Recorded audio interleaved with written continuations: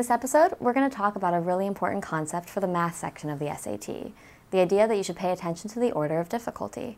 And this is based on the concept that math questions come in blocks, and within those blocks, the questions are in order of difficulty. And based on this fact, there are 3 strategies that are really worth keeping in mind. First of all, easy questions are easy.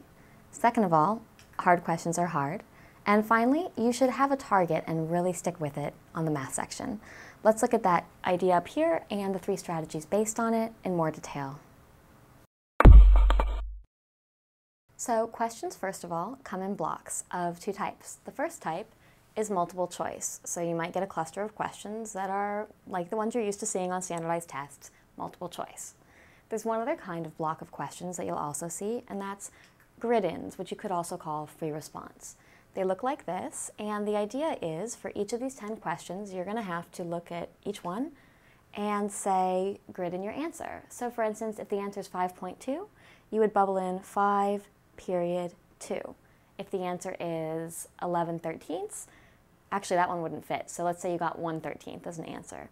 You get 1 divided by 1, 3, and bubble that in. So these are the 2 kind of blocks you'll encounter. And within each one, it'll go from easy to hard. Now, since there are 3 sections on math, here's what you'll see more specifically. One section is going to give you 20 multiple choice questions. Strangely enough, they give you up to 40 bubbles, but you would actually quit at 20.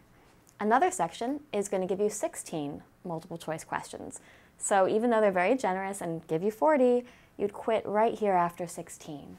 And then one final section would mix the multiple choice with the fill-ins. So you'd have 8 multiple choice, and you'd quit after these 8, and then with the rest of your time, you would have the 10 free responses to deal with.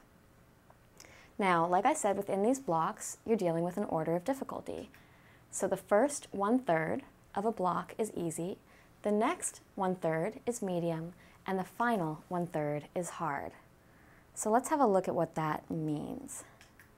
There are going to be 3 strategies.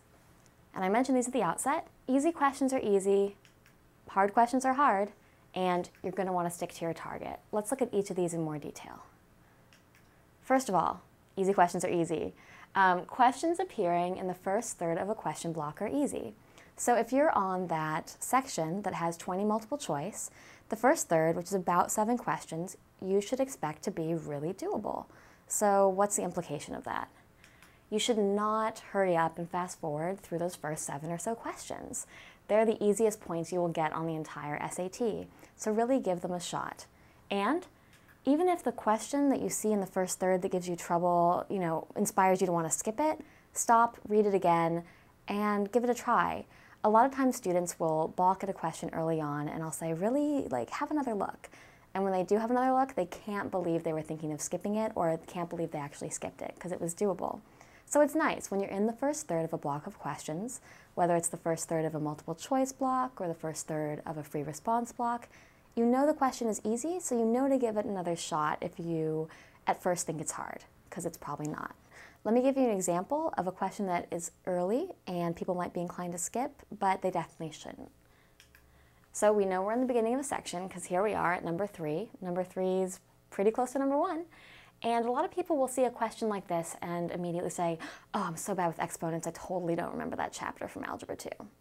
But first of all, you might be able to think through it